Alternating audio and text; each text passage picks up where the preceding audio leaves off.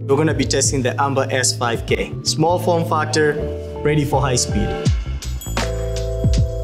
Over the weekend, we tested out a few features of the camera. The frame rate, the exposure, the global shutter, the lens type, the codec, the size, and the power management. We looked at different ways to put this camera to the test. I'm an avid runner. When you think of running, you think of speed. And that's how we tested the camera. Check out the clips.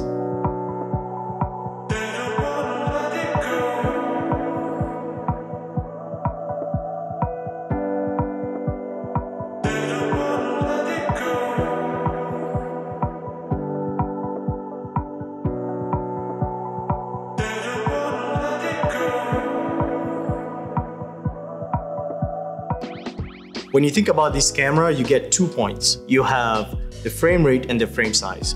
The lower that you go on the frame size, the higher you get on your frame rate. For us, we felt 4K at 800 was plenty enough, so we stayed in between that range. 5K gives you 600 and 4K gives you 800. If you'd like to actually go higher, they have another camera which is a 2.5 that would get you up to 3000 frames per second. We were outside, we're not really limited on the ISO. But the cameras range from 100 to 400 with an 11 stops dynamic range. So we're actually working with NDs, polarizers, just to be able to get the right exposure and the right look for what we're going for. Part of the test was speed, how the camera actually handles when there's rapid objects moving on screen. We were shooting like muscle groups, we're shooting distance, we're shooting side angles that you can actually see the person running. The global shutter helped a lot with that. We chose 2 sets of lenses. The ZFs because they're small and compact, with our Ingenue EZ3 because it was long and we could get to 250mm. The form factor of the camera is amazing. For us, we ran a small HD in the back, put a battery, powered the camera and the monitor from the same battery. But if you're doing anything bigger, we had it on sticks with our Ingenue EZ3 for us to be able to actually follow the subject when they're running. If adding anything else, I would add a handle on the side and maybe a follow focus to be able to actually pull focus when I'm running and gunning with it.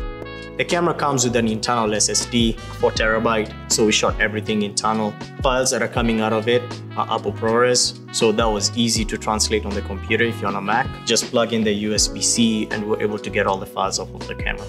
A few things that I like about the camera are the form factor. That's one of the biggest winners. It's so small, and also the frame rate. As a B camera or as a C camera that I'm just using for high-speed stuff, I can put the other camera down and just have this ready. Rigging it, I think it has a lot of capabilities depending on what accessories you're able to get.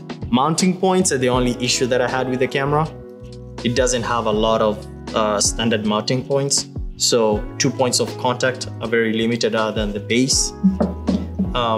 But other than that, I'm sure there are companies that make the plates and make all the accessories to make it work. For us, we used what we had. For the cost and what you get, I think it's worth it, the clean image that you're actually getting out of the camera. If I was on a safari and shooting animals, I would carry this. It's small, compact. If you have more use cases for sports or cars or any shoots that you know you need high speed, I think this fits that bill. But the form factor is one of the biggest winners for this, and the cost factor helps that too. Check out the test that we did with the Ember S5K and let us know, how would you use this camera?